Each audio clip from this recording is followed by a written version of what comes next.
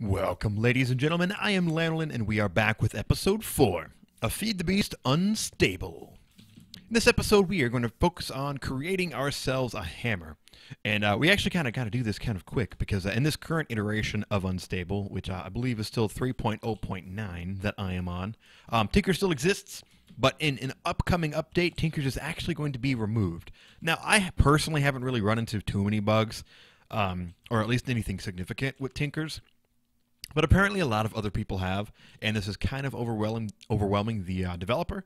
So they've kindly asked that for now, FTB just kind of pulls it out of the packs, gives them a little bit of time to squash some of the more serious bugs so they can push out a more stable release and people can relax and stop bitching. So anyway, I want to go ahead and make a hammer. I already have all the materials and stuff in here, or else I would just wait and not bother. But I figured, why not? I went ahead and took the time to get this stuff going, so let's do it. Obviously, I already went ahead and made the casting, the cast heads and all that stuff for the hammerhead and the large plate. Because as I mentioned in the previous episode, the recipe itself is still the same, and the material cost is still the same. Though I will notice actually that the casts seem to actually say now the correct material cost. Like yesterday when I recorded, they didn't, but no updates were had. But now somehow they say the correct, they say it in buckets rather than ingots. I don't particularly care for this change because I have no idea how much a freaking 4 buckets and 3 millibuckets of molten obsidian. I don't know how much obsidian that is, dude. I just know how much I just know how much the hammer needs from my experience with old school Tinkers. So not a fan of that change. I'll admit that one right off the bat. Not a fan of that change at all. But it's okay. Not my mod. It's still a work in progress, so we'll see what changes as the time goes on. In the meantime, I can still very much so appreciate this amazing cooling down effect that was added. There it goes. Look at that. It slowly cools down, gets darker over time, starts to take shape, starts to mold up, and then boom. Yeah, you got yourself a hammerhead. So I went ahead and used the iron hammerhead because it has that magnetic attribute, which is actually really nice. I didn't really talk about it too much in the previous episode, but it kind of gives you a little bit of a magnetization on blocks that are about 1 to 2 blocks away. So with it in our hand, if we move just a little bit forward, you'll kind of see it suck up. Although, actually, maybe it doesn't work with dirt. Yeah, there we go. I mean, you can kind of see it kind of slowly move forward. It's not super obvious. You kind of have to be using it to really see the difference. But anyway, let's get these hammerheads going. There we go. And for these, I wanted to use obsidian, which I should actually mention. I had to. You see, I have 2 picks. I have the one that I made initially on camera with you guys, and then I have the one that I had to make again because the ability to upgrade your once you get to iron level, once you get to the point where you have an iron pick that can mine diamond, the next thing that you need to do is either create a pick that has an extra modifier or just a pick that's specifically for mining obsidian, because the diamond upgrade to allow it to mine obsidian requires a modifier. So that's one modifier that's out the door because of that diamond upgrade. However, it can now mine obsidian and has a much, much higher durability than our guy over here, twice as much just about. So just keep that in mind. For some people, it might be better. They might like it this way. They might not care too much about the looting aspect just because this is modded, and sometimes getting resources aren't nearly as difficult as they would be in vanilla. So it's up to you. Again, as I mentioned in the previous episode, Tinkers is moving kind of towards a tool for every job, or I should say the right tool for every job. And as time goes on, I'm sure people will discover and find combinations that work better than others. But for now, it's all fun and games, man. We can all have a good time and play around and try new things. Hello? Do you just take a long time to... There we go. Okay, so it just takes a hot minute to cool down. Makes sense. It's quite a lot of ingots in there. Nice. We have our 2 large plates, hammerhead. And what else we got? Whoops. So 2 large plates, hammerhead. Oh yeah, that's right. The The tool rod. Damn, I meant to make that off camera because I actually think I need 2 slime things for that. I want to stick with the slime because I like the slime. It gives a chance that you'll drop a slime. I think it's 1 in every 300 uses. Or maybe once every 300 seconds. Or maybe it's a 1 in 300 chance every time you use it that it will spawn a slime when you break said block. Which can be really cool, unless you already have a bunch of slimes, in which case it's whatever. The other reason I like to use it is because it gives a lot more durability than a lot of the other tool rods. Especially compared to the amount of work that you have to go through to get those types of tool rods. Like, even the pig iron tough tool rod is like way lower durability than the slimy one. I was gonna go for the king slime stuff. King slime's pretty good and is a good alternative if you don't want to use up that modifier for the diamond. However, you need to find yourself some purple slime, which can be a little bit weird if you don't have any of these purple slime saplings. So just keep that in mind. If you get these purple slime saplings, go ahead and hold on to them. I decided to just go, screw it, and go for the standard method of getting obsidian, which is just throwing on a diamond upgrade.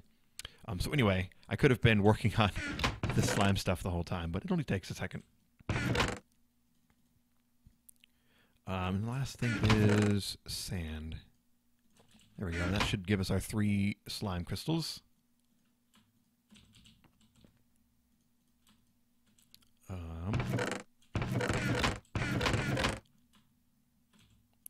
Pretty sure I'm only going to need the 1, but I figured I'd toss 2 in there. Oh yeah, I moved both my speed upgrades over here. I haven't bothered to make any more speed upgrades or anything because I've kind of been eating through all my redstone upgrading my picks. Not really sure why I went ahead and upgraded this pick to haste, as I pretty much only used it to mine obsidian, but whatever. Whatever, I'll have it in the event that I lose a pick or something. Although actually, I guess if we're pulling Tinker's Construct, it's not going to matter at all. Wah wah. Oh well, I'll live. So there we go, yeah. Material costs 3, and I'm pretty sure this is going to eat all 3. Yeah. Alright. No worries, though. Does it actually give me any info? It'll wash off. Yeah, okay, so that's what it means by it'll wash off. Occasionally you will spawn a slime. So, that tip a little bit more vague than others. Oh yeah, that's right. Hammerlin. See, that's really the only bug that I've kind of run into. Just wow, this hammer only has 501 durability. That's really bad. Ooh, Doritos. Oh yeah, that's right. Okay, obsidian gives us the Doritos effect, which, if I remember correctly, Doritos has a random chance of either using double durability or very, very low durability, almost no durability. The Doritos buff is basically like reinforced 3, like the averages, like the behind the scene averages average out to be about a 70% increase in durability. So even though this says 501, this Doritos, yeah, your tool lasts longer most of the time. So there's a chance that it'll use extra durability, but there's a much higher chance that it won't, and it won't use any durability. So hell yeah. So we can kind of sit comfy on that 501. We could, of course, toss a diamond on it, make it a little bit stronger. I decided not to use the wooden, put any type of wood, anything on there, just because, the Doritos effect is going to make it so I don't have to worry about it healing itself up. The only thing is, what do I repair it with? I'm not actually sure. Probably iron, since I made the head iron. So let's try this bad boy out. I'm actually really curious about some of the other upgrades you can do with the hammer. But I want to try it out just all on its own first. And I don't think I'll run all the way down to the bottom. I'll just do it right here. Oh, that's cool. You can actually see, the area in which it's going to dig. All right, in that case, I am going to run down here. Maybe what is this, Y level 24? All right, I'll pop out right here. Hell yeah, man. Oh, love having a hammer. Love having a hammer. So good. It makes mining just the greatest. So how's our durability looking? 466. Let's pop this. Now how are we doing? 451. So looking through that, I definitely got a little bit unlucky. I would say. So let's run upstairs and see if we can find any like cool upgrades we can do with this. Because from what I've heard and seen and read, you can actually expand the range of the hammer wider than its standard 3x3. I'm not sure how to do that, but I really want to find out. So let's run over here to our tool forge and screw around a little bit, see if we can't find a few hints and tips.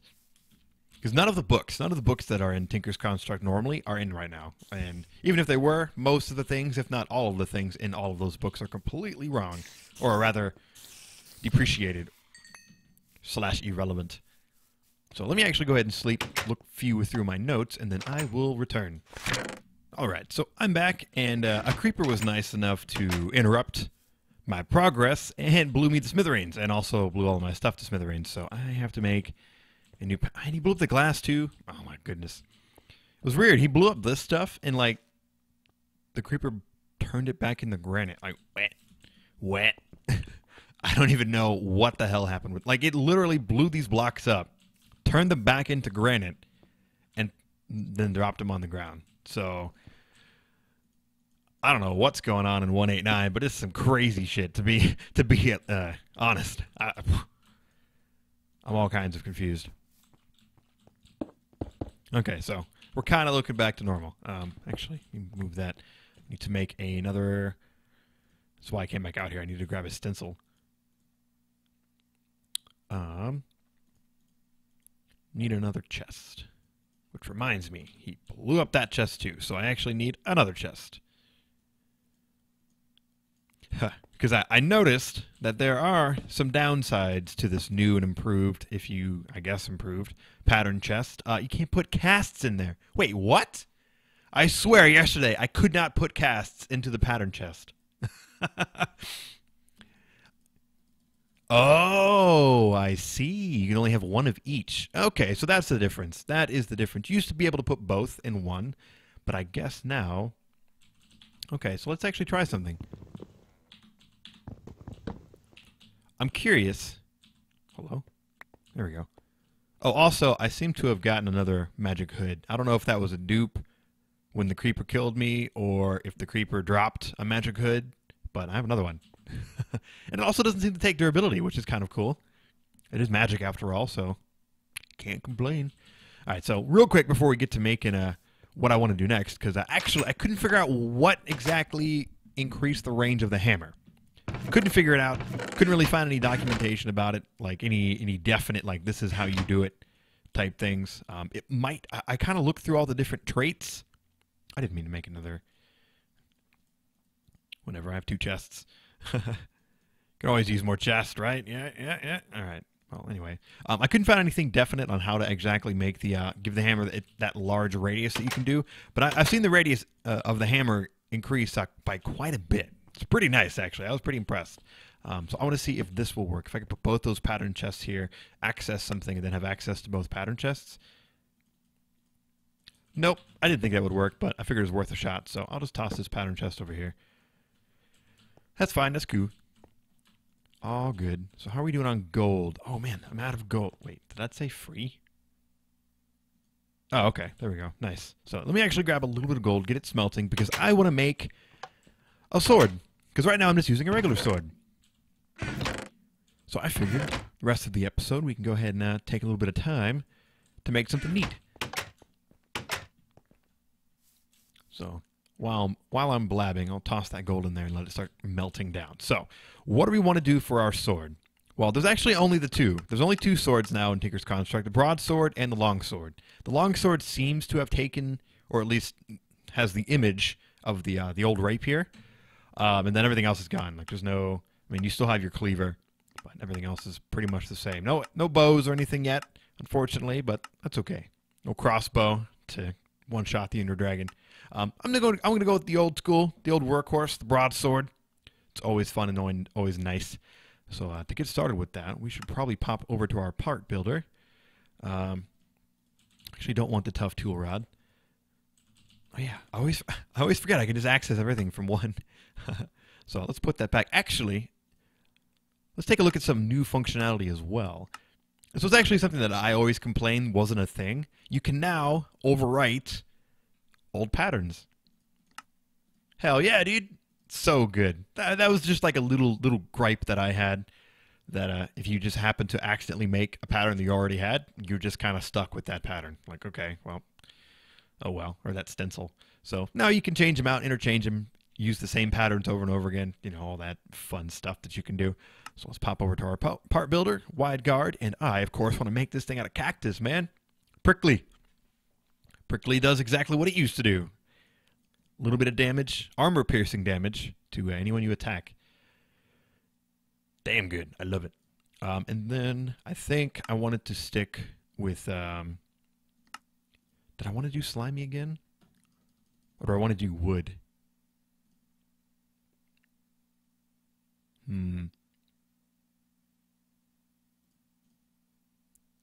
Oh, actually, if I do wood, I can grab... You know, if I don't like it, you can interchange stuff now, so it's all good. So if I end up not liking it, I can just change it out. But I already have a wooden tool rod, so no reason to waste these valuable sticks.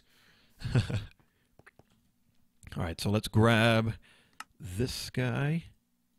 Oh, no, we don't need to. Alright, so we already have that. We have our pattern wide guard. Let's toss you guys in there. I need... Oh, yeah, the sword blade. The most important bit.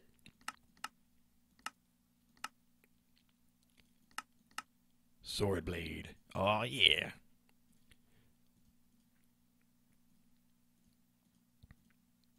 Same as with everything else.